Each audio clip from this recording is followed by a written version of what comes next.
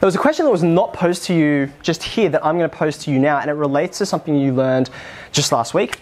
It was to do with outliers. Do you remember what outliers are? Could someone give me like a one sentence or a one phrase definition of what an outlier is? Michael, what do you reckon?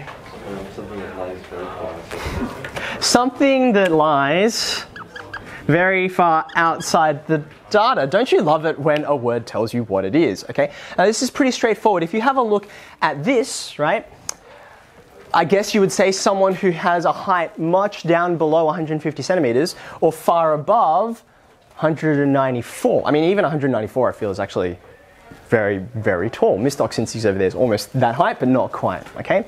So how do we work out what an outlier is? You guys actually learned at least one way, not just like look at the data and have a guess.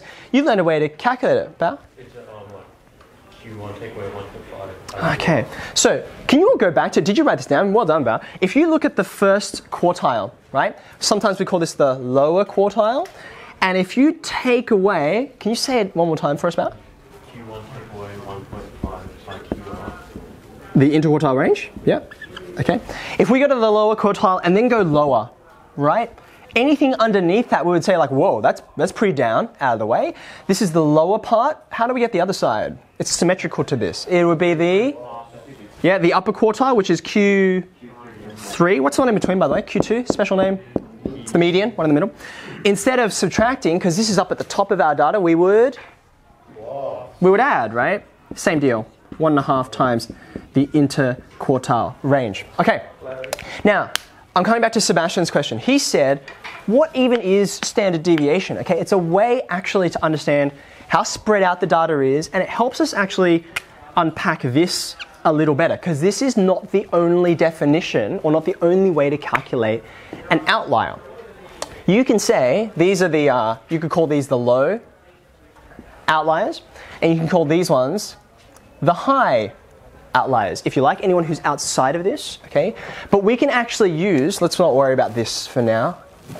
We can actually just talk about this as one big concept. We can actually use the standard deviation to help us define what an outlier is, but it works in much the same way as going low and going high. So you've probably got this written like in last week's work, but can you write it for me again, because I want to define it in a different way in terms of the standard deviation, and we'll use this set of data to help us, okay? Can you remind me again? For this set of heights, we got a mean, an x bar of, what was it, 170 what? 0.6. And then we got a standard deviation, or you can actually use a sigma, that's a Greek letter, like so, except my whiteboard marker's not doing great. And I think from memory you said it was 10 point something, right? 10.2? Thank you very much.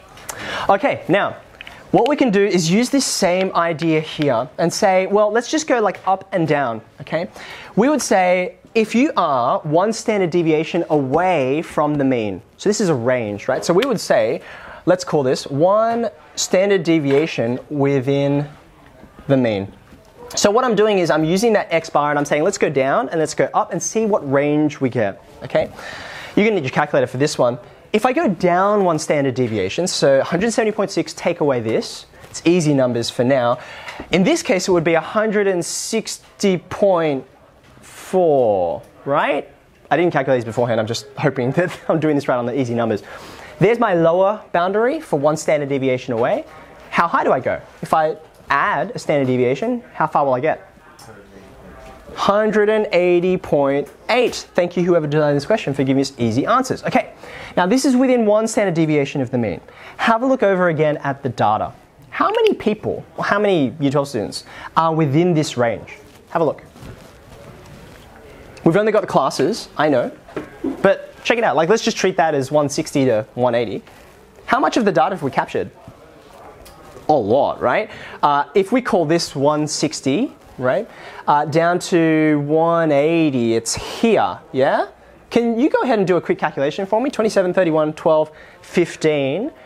I don't even know what the total number of students is, but you can help me work that out as well using your calculator. If you can't quite recall, you should be able to go to shift 1 back to variable, and then I think n will tell you the total number. How many people have you got in there? How many again? Like, actually tell me how many people we have in here. 85, just in this range, okay? 85, and what's the total number of people? What's our population for this? This is 85 out of how many? Someone gone in, don't add it up, your calculator's already done it, right? 145. 145, thank you very much. Okay, so this is more than half of the people. More than half of the people are within one standard deviation, okay? Let's go further. If we go 2 standard deviations away, 2 standard deviations within the mean. So now I'm going to start from x bar again, but this time I'm going to subtract 20.4. And then I'm also going to add 20.4, right? So this new range will be 100 and... I know it's Monday morning, you guys can do it, right? 150.2, 150.2, all the way up to... It's this plus 10.2, isn't it? That's an easy way of doing it. So that'd be 191.0. Okay, now I'm going to ask this question again. We're going further out. We're starting again from the middle, it's around here, and we're expanding, right? So this is going to be, well, let's see, 150. So in fact, that goes all the way down to all of these people, and then we go up to 191. So actually, I guess we'd call it there. How many people is that? It's everyone except for 3. Yeah, so what did you tell me the total was? 145? So what's this now? How many people? 142 out of 145. Okay, now I don't need to go a 3rd standard deviation because I would capture everyone, yeah? But this is, well, actually can you go ahead and put that in your calculator? What percentage is that? 98%?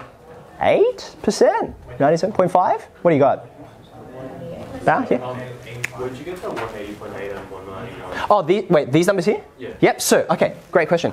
In much the same way that we used interquartile range as a measure of spread, right? Standard deviation is just like a better measure of spread, more accurate one. So in much the same way that here I went from a number and then I added the interquartile range, here I'm going from the mean in both cases and I'm adding some number of standard deviations. In this case, I added one of them.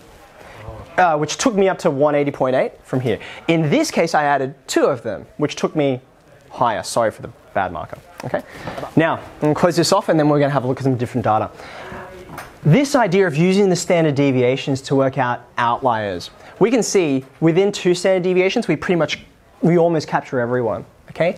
The technical definition for low or high outliers using the standard deviation is outside, or outliers, are outside, again because we said they lie outside, 2.5 standard deviations.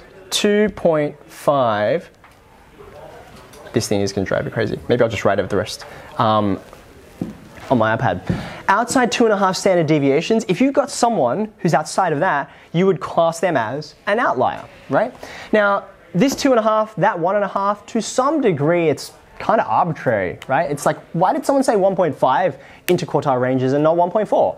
Why is it 2.5 and not 2.6? Well, it was chosen because this captures, you know, what most data is like, but it's not a guarantee. We always have to interpret. Does that make sense?